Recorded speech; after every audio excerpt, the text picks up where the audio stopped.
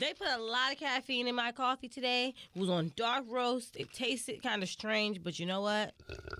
I'm high. Have you ever been high off coffee? I don't like it. Perfect. What's the deal? What's the deal? What's the deal? What's the deal? What's the deal? Yo, what's the deal? What's the deal? What's the deal? Hey, what's the deal?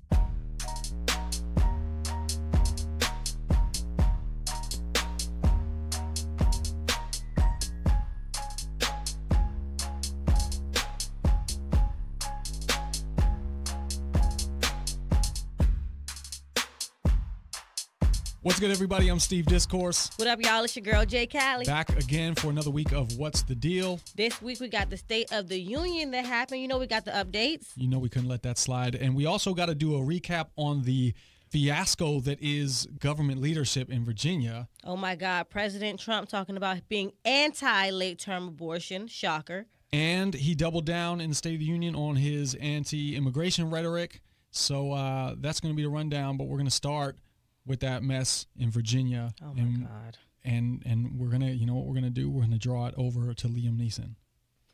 All right, y'all. So, first of all, update. I'm mad because last week I was so excited. I was like, yeah, Ralph Northam's going to resign. We're going to get a black governor of Virginia. It's Black History Month. All right, come on. Justin Fairfax about to get it popping. First of all, Ralph Northam reneged, and now he's talking about he's not going to resign. Yeah, so apologies for that. We didn't have the right information when we said that. We were excited. So thanks for bearing with us. You're still here with us for this week. So thank you for that, because we got even better information. That scandal has just continued to snowball. It's come out since that the Lieutenant Governor, Justin Fairfax, has been alleged twice of sexual assault. And the third highest ranking member in Virginia, the Attorney General, has also been caught in a scandal of wearing blackface. It doesn't stop there, though.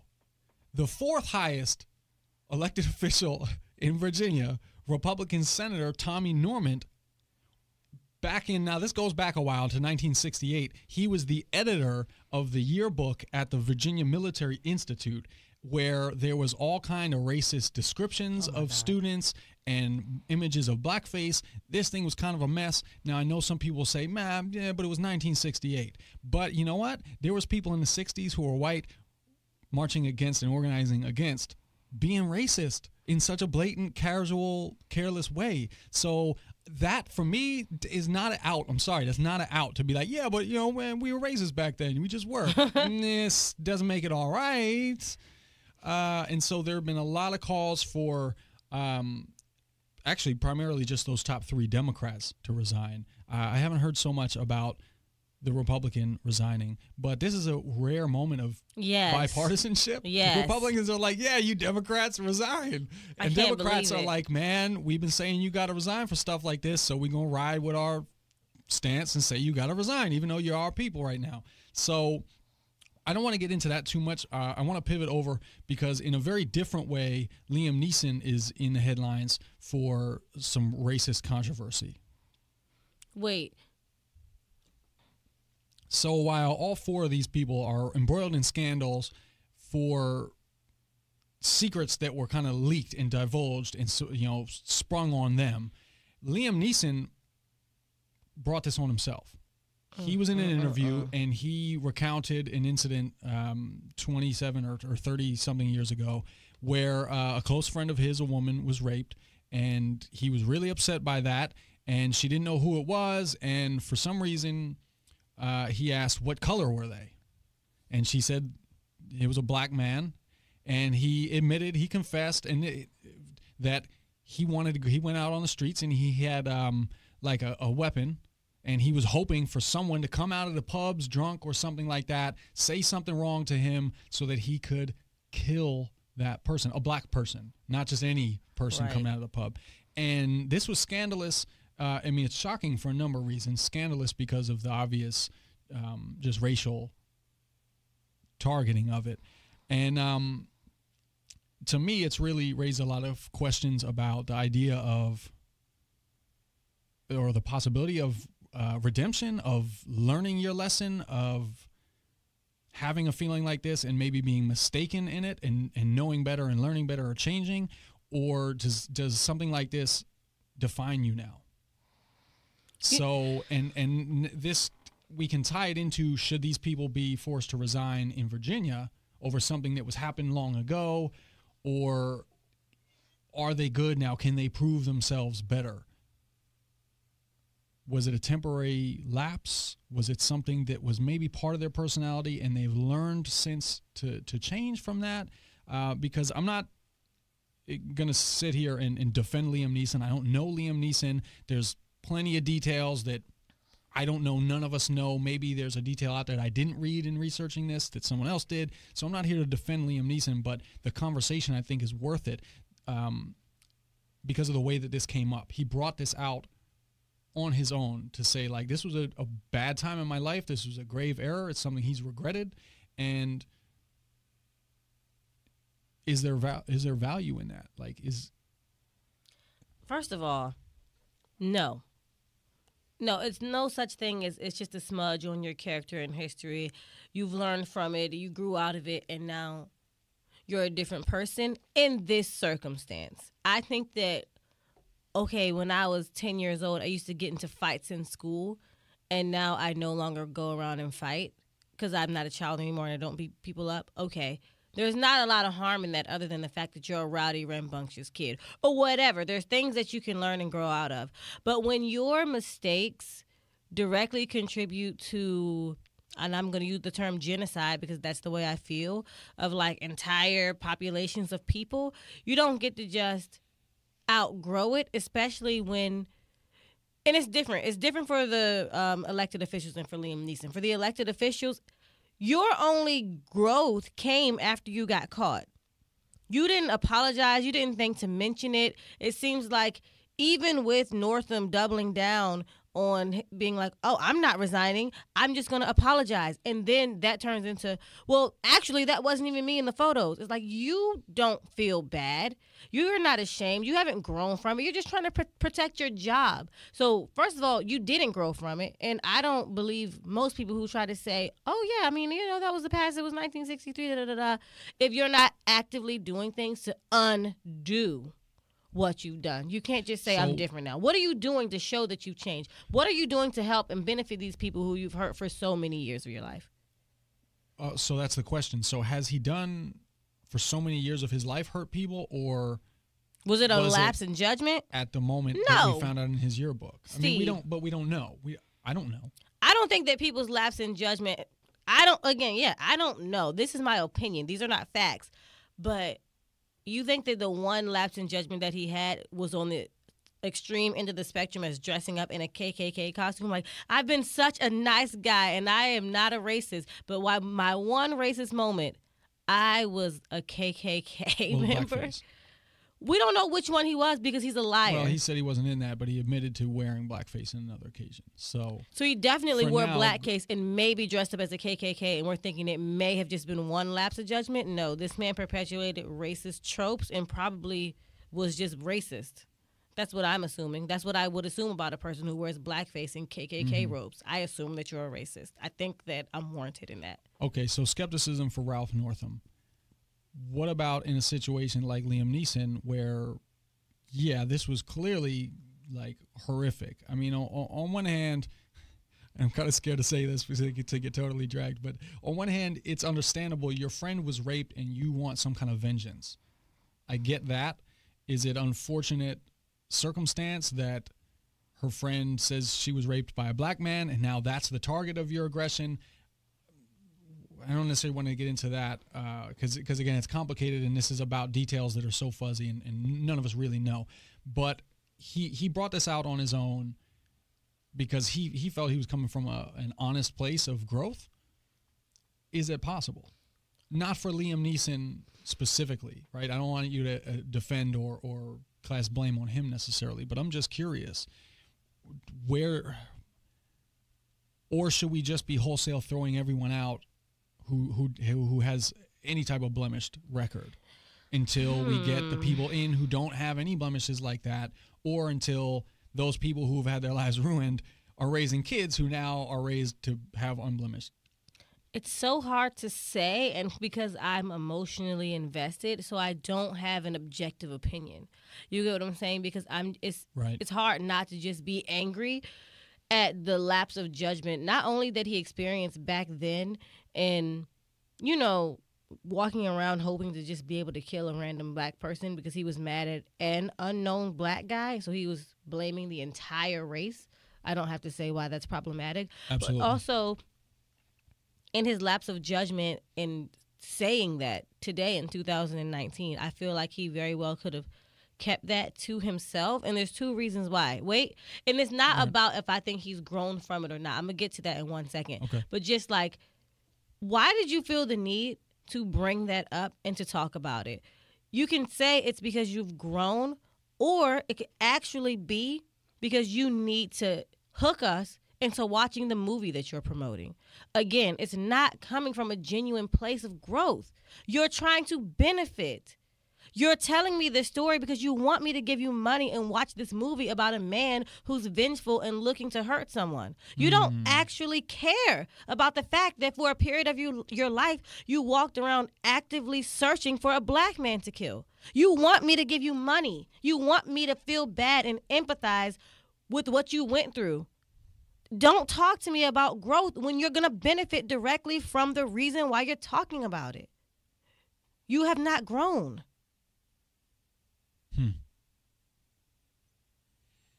Oh, okay. Yeah, I mean, you've caught me. Yeah, I'm not sure. I mean, that's valid.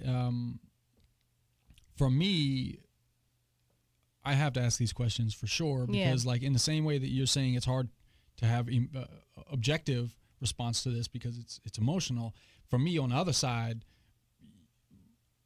I'm more likely to see myself possibly be in his position one day. So for me, it's natural almost to look at this and say, okay, just in general, if we generalize this out of Liam Neeson, how does redemption happen? And so you mentioned, demonstrating actions and a commitment to undoing or combating that. Yes. Absolutely. But I guess the trick is understanding that while this might have been a momentary mistake for him, where he was wrapped up in emotion and just angry, and that was the target, unfortunately, or whether it was it the Attorney General we talked about in Florida a couple weeks ago who wore the Katrina survivor blackface costume. The important thing is to remember, which is what we said in the past, that the potential was always in the back of your head then. For this guy in Florida, the potential was there that was even an option.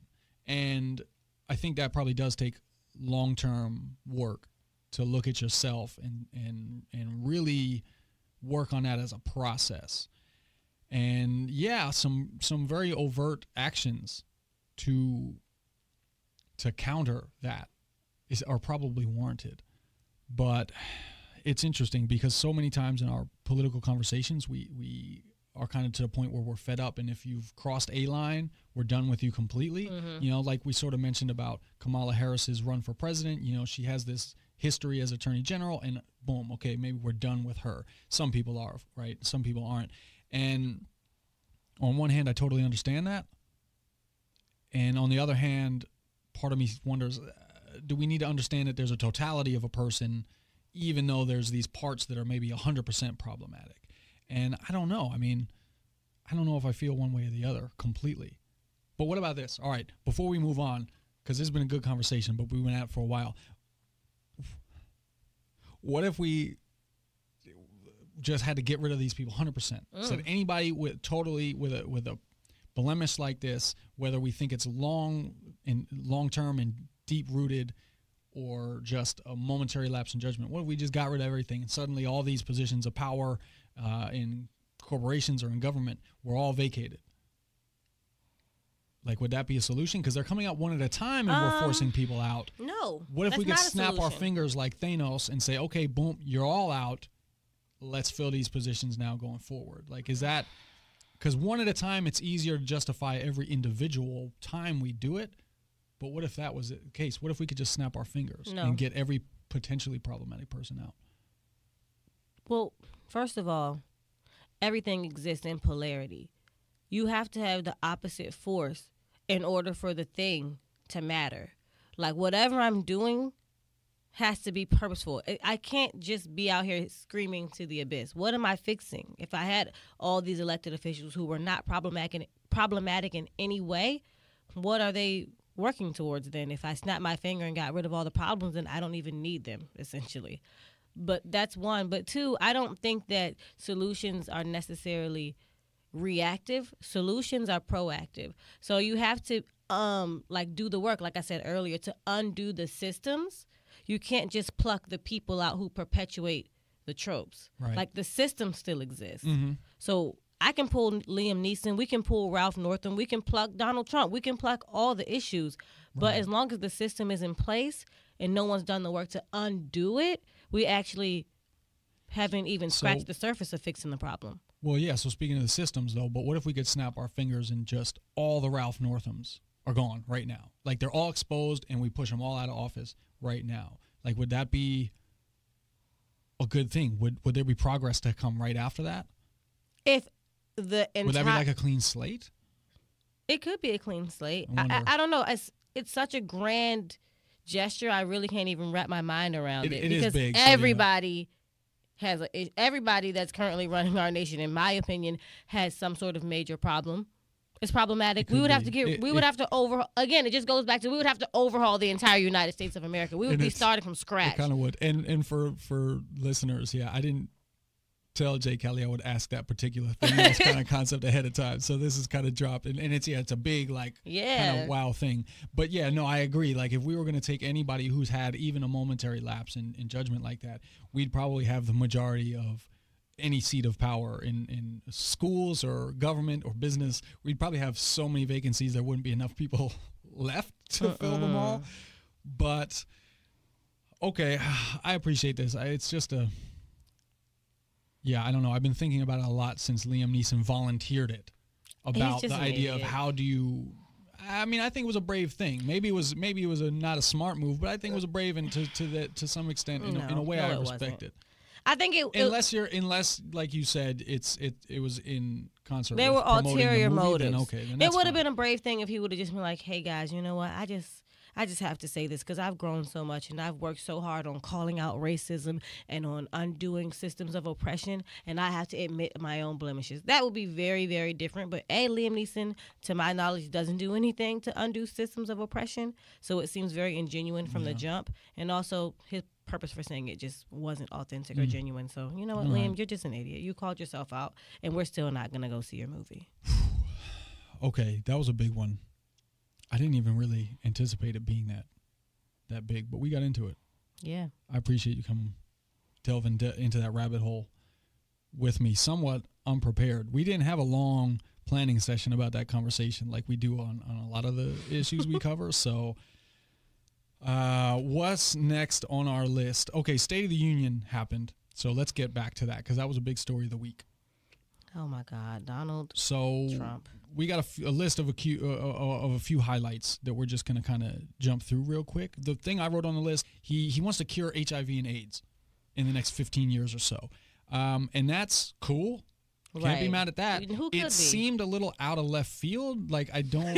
I was does. like, where did that come that from? Was random for me. Yeah, like, it's not bad, but I'm also like, huh? What are you talking about, And the only man? thing I'll say to that is curing initiatives like this require one thing: massive amounts of money, public funding, government agencies, government-funded research.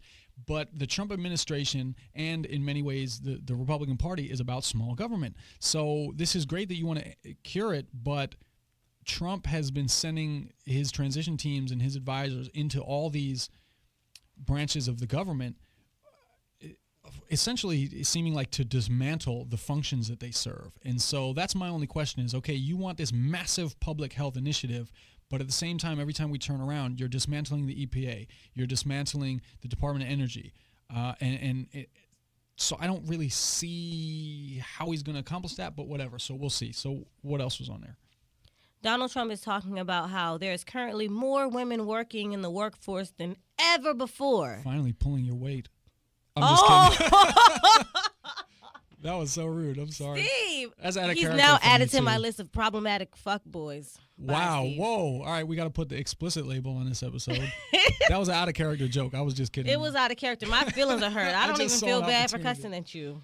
Wow. Good. When you But think that's you know cool, a though. guy. It's cool, but you know what? Trump, what have you actively done to bring more women into the workforce? I feel like there's more women in the workforce because women have been breathing down the neck of America for the past 4 years. Women have been having the Women's March. We've been putting our fists in the air. You know what I'm saying? Like, I'm sorry, I just accidentally credited the Women's March for something. Wow. But yeah, like women have been out here working, pushing, promoting our own agenda. So for him to address it in the State of the Union as if it's like, oh my God, thanks to the work of the presidency and the White House, we've put more women. You didn't do that for us. Well, but he didn't technically say he's put more women. He didn't, but he's. So I feel I'll like give him that. All right, okay. As a objective statement. I'll give him the benefit of the doubt this one time only in my life. There's an objective statement. I won't because I feel like there's an implication there. Well, sure, but that's what politicians do anyway. True. They take credit for stuff that has nothing to do with them. True. But also he mentioned that there's more women in Congress than ever before. Also ironic because the Republicans had actually a dip in women representing. Mm-hmm. So it was all made up and then some by women being elected on the Democratic side. So all right, well, I guess. Shout out to that political party. It does some good things from time to time. And let's see. He also said, oh, this got a huge response. Everybody loved it when he said, America will not be a socialist country. People went wild. People were swinging from the rafters, cheering, high-fiving. They were crying. Oh, man, we were born free and we will stay free. And this got a huge response, and it was hard to say exactly one reason why he said this, but in general, I mean, you have a woman like Alexandria Ocasio-Cortez who is very vocal about her Democratic Socialist ties. Right. Bernie Sanders, similarly. Right. So there is a wave of people coming from this perspective into the policy conversations. And all I want to say is, for people who don't exactly get what that means, there's a lot of scary language out there, and opponents will act like, if you're coming from a socialist perspective in American politics, like you want some dictatorship and you want to live in like some crumbling authoritarian country where nothing is good and there's lines for bread for 4 hours every day and that's all you can afford is bread. Like, come on, man. Like, as much as I don't like a lot of Republican and right-wing stances, I don't think their goal is to destroy the country. And I think it's disingenuous on their side as well to say the same thing, that someone on the other side, the goal is like to destroy it. Like, right. Who would want that? Nobody in those countries, not nobody, but there's ways that you justify that you think that situation is there, but nobody wants to live in a hellhole and have no freedoms and no this and that. So a lot of these socialist conversations are coming up are just around what? Healthcare. Right. Most Americans want healthcare. And the way we do that is through policies that some people are calling socialist. Can I say a joke that I heard that I can't get out of my head about this? Go for it. I saw a meme that said, like, Donald Trump thinks that food stamps are the problem when I know 4 crackheads that'll steal the entire meat department. And I was like, no, right. Like, you can take away food stamps and stuff. That's not going to stop the fact that people who are actually really, really poor just go and steal all the food in the grocery store. I mean, people are going to have especially the meats. Well, people are going to have to get by however they're going to have to get by. And to me, I think it just makes sense that we can all be in this together. Literally, yeah. We can all be in this together. Let's do it. Also, like, I don't see the big deal with socialism. Like, I get it. Like, if it goes to a certain point where it can become debilitating, I guess. I've never seen that. But what is the big issue and why are people so against it? I need somebody to break that down for me. Well, I think because there are some countries that have gone in a negative way, like I said, towards authoritarian regimes and repressive kind of cultures under a socialist government. And so I get that that's in people's mind, but I mean, to think that that is what people want, to think that's the outcome, doesn't make sense. I mean, there's a million pathways. I mean, there's infinite pathways forward from today, right? So to say, oh, they must want to live like Cuba or live like Russia or live like some place where we think the quality of life is just horrible. No one wants that. I think my bigger question so it's is just a little misleading. Like, A, do we actually think that anybody wants it? But also, B, America isn't even on that type of trajectory. Like, it would take like so many years worth of extreme socialism for America to ever even reach that point. So I don't even, let's be realistic. But actually, good news for people who might be more curious about this. I do want to talk about the Green New Deal in a future episode, which is a sweeping proposal submitted by Alexandria Ocasio-Cortez primarily. So we'll get into that in a future episode because I think it's really interesting. I've been wanting to talk about it anyway. Before it was a theoretical idea that we all a lot of people understood, but now it's more explicitly drawn out. While we're on this break, we want to remind you, do not forget to share the podcast. Share it to all of your social media platforms, your Facebook, your Instagram, Twitter. Don't forget to use the hashtag #What'sTheDealPod whenever you share anything. And like and subscribe the podcast on iTunes, Google Play, wherever you listen. Thanks for spreading the love. You know we appreciate you.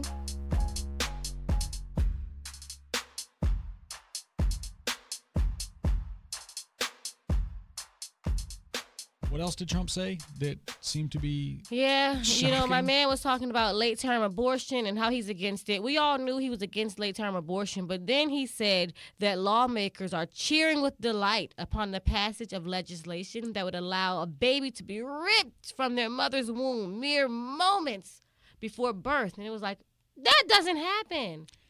Even in late-term abortion, no baby is being ripped from their mother's womb. Definitely not moments before birth. Like, why would you say that in the State of the Union? It sounds like some fictional supervillain plot. Like there's a delivery room and the villain swipes in and I'm gonna kill your baby right before we put it in your arms. I'm just so confused. So no, go ahead. Yeah, so there's plenty of people out there, I think, who maybe abortion is an uncomfortable topic for them. Either they disagree with it or they're on the fence and they want to be very careful about how it goes forward. And so there is an understanding from some people that this scenario Trump put out is not exactly far from the truth.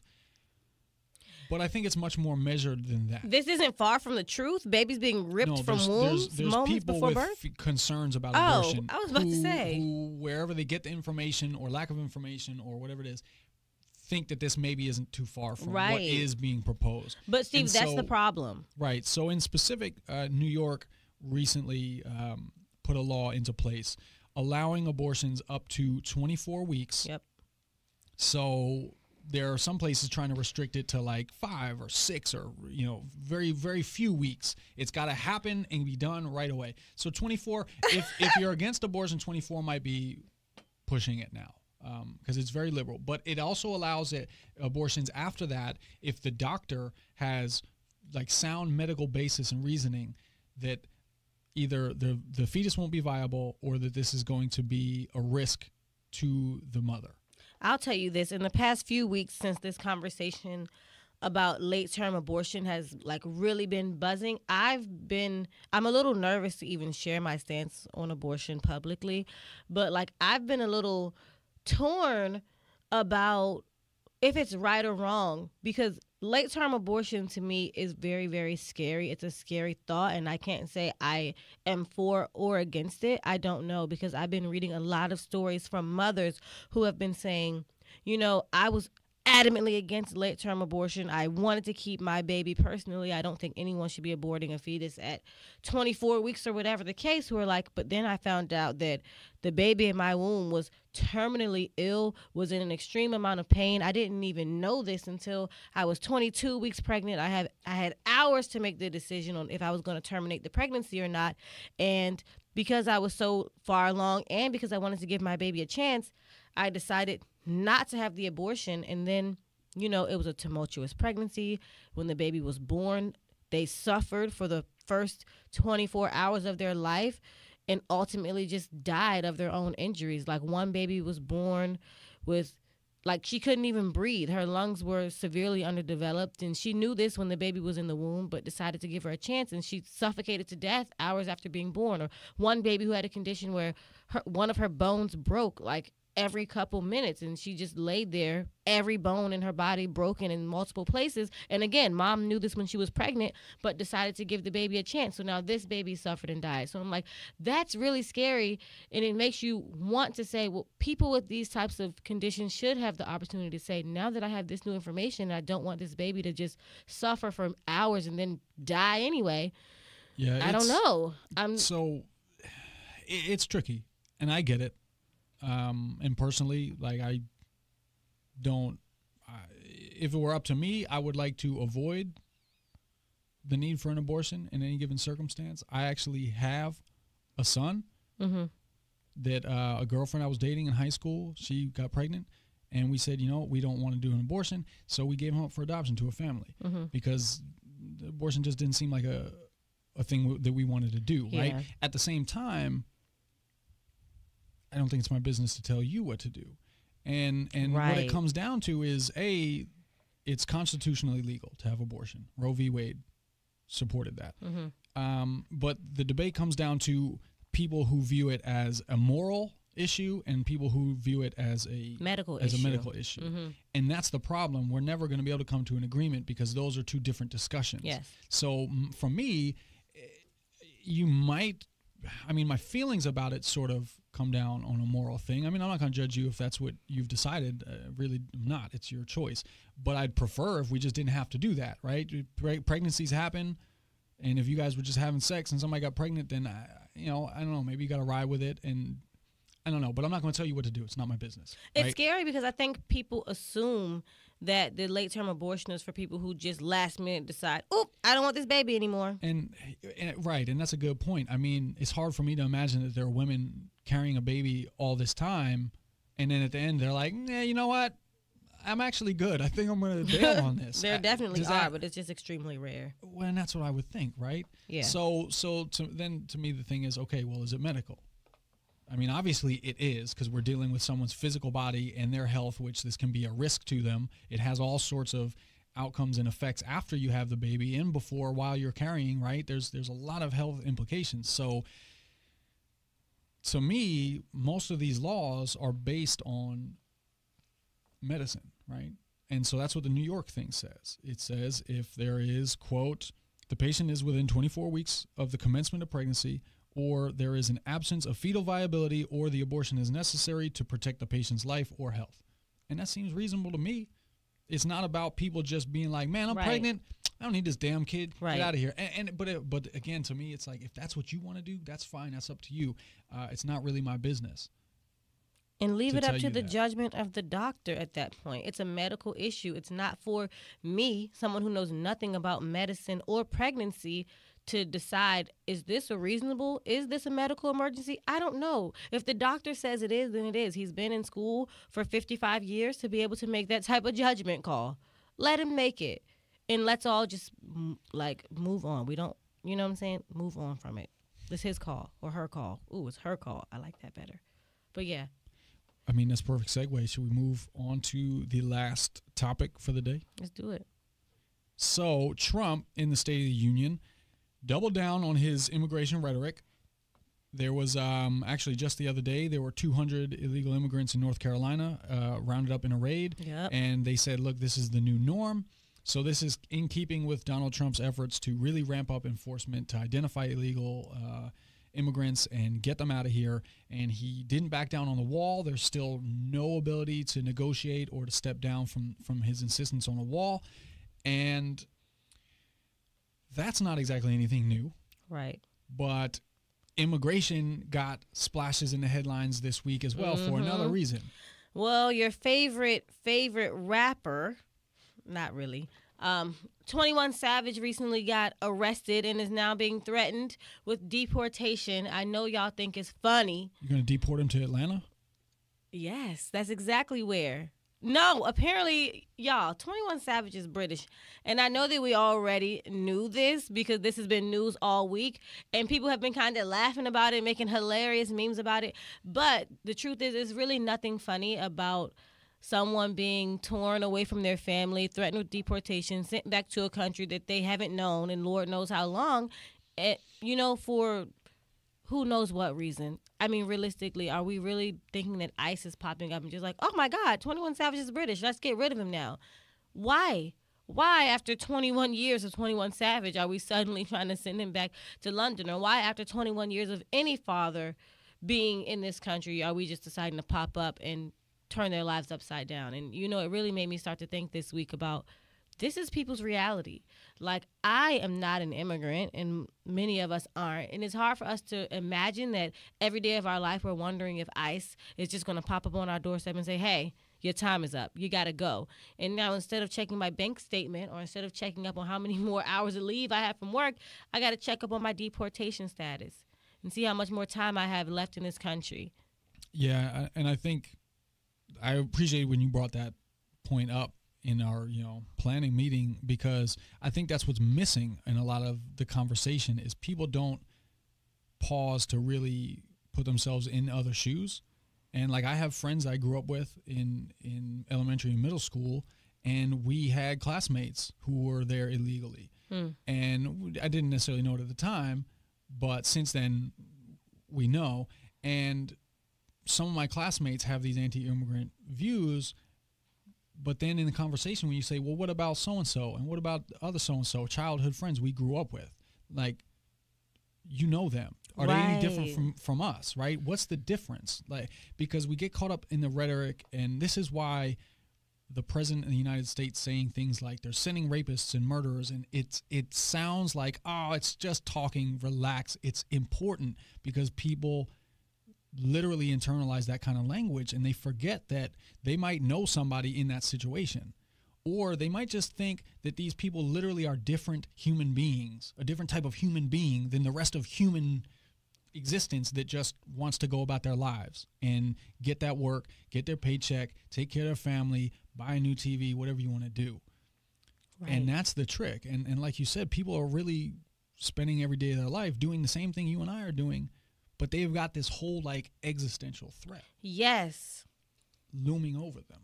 It's so scary. Like, I could not imagine just being like, I mean, and the problems that come along with it. Like, okay, when they send me back, what am I going to do? Where am I going to live? My whole family is here in the United States. All of my friends are here in the United States. I need to go back to this foreign land. I was a child, for people like 21, or for people, like everyday immigrants. I've been here since I was a child. I don't know anything about this other country. I don't even speak the language, some of them. Like, what? And I mean, in some cases, you're an adult, and you came here as an adult, and now you're back as an adult, and that's fine. There's a lot of different scenarios that plays out, but I don't know. I just feel like the process is a little tumultuous and scary and abrupt, and there has to be a way to get people transitioned. I don't want to be an apologist. Like, they're here illegally. I understand that. I understand what the issues are too, but just as like a person who is empathetic or empathic, I get it. Yeah. I mean, look, but to me, they're here illegally, which is what? Essentially, they didn't go through the proper paperwork and applications. But a lot of us are out here watching somebody else's Netflix account, all right? Steve, stop I mean, but look, we bend the rules all the time for things that are not a big deal, right? I mean, how many of us were illegally downloading music on Napster and LimeWire and all that stuff, on torrents, right, on Pirate Bay and all that stuff? So we do it all the time over nothing. People are coming from thousands of miles away, from another world. They're risking their life just to get here, just to have a job and take care of their family and stuff, right? And we're treating them like they're not human for what? Not filling out the paperwork. Right. Essentially. And we have a backlog of people who want to come here legally. It's years and years. So why we could be expanding opportunities for people to come in legally. Yeah. And then I think now people opposed to that get into probably a little bit of the xenophobia, where it's like, well, how many can we allow? How many people can we allow, right? Before it starts turning into like United States of Latin America type thing, right? And I don't know. I guess to an extent that's fair, because what if we just have millions of people a year coming in, millions and millions? I don't think it's a bad thing, but I get it if that makes you a little apprehensive. But we can't be criminalizing these people. We can't be treating them like they're not humans. Separating the children, of which came out that there's even thousands more children separated from their families than they originally admitted. And they've admitted that those thousands more, they just don't know where they are. They just can't reunite them. They've lost complete track. Yes. Which goes back to my point about the AIDS that he wants to cure, but he doesn't want to put the funding into the government research and programs. They wanted to have all this illegal or this immigration enforcement, but they weren't willing to do the work, the administrative work of actually having a system in place. You're going to separate families. You got to be able to put them back together. That's just common decency. But they didn't want to do the homework of saying, okay, what do we actually need to do to implement this? So they just started tearing children apart, and they have no way to fix it. Maybe because they thought they would never be taken into account. Or maybe because they just didn't think that far ahead. Right. I don't know. It's at this point, we're really reaching into assumptions. But this could be a 2-hour show. God, it feels like it has been. We've gotten into so much. So I think that's plenty for this week. Agreed. I'm tired. A little tired out, yeah. So thanks for rocking with us. Next week, we actually know a couple things we're going to talk about. Acting Attorney General Matthew Whitaker testified in front of a committee yesterday. We didn't have time to talk about that, so we'll touch base on that to the extent that we need to next week. And the Senate will actually be voting to confirm William Barr as the new Attorney General for the United States of America. So that might be something big to talk about as Definitely, well. Yeah. It's looking like he'll get the confirmation, but we got to wait to see if it really goes down. I can actually predict the future. So as I mentioned earlier, I've been wanting to talk about the Green New Deal, so we'll also jump into that a little bit or a lot. You'll have to tune in to find out how deep we go. So with that said, I'm Steve Discourse. I'm JayCalli. That's the deal. All right, people, thanks so much for tuning in another week. What's the Deal podcast? You can follow us on social media at Steve Discourse. And you can catch JayCalli. It's JayCalli, ITSJAYCALLI. We got to send a big shout out to Clifford Cartel for composing our theme music. And wherever you listen to this, make sure you subscribe. Family, subscribe. Write us a review. Share the podcast. Subscribe to it wherever you listen. Share it with your friends, family, your loved ones. Heck, share it with your enemies. We don't care. Just help us spread that word. We truly appreciate it.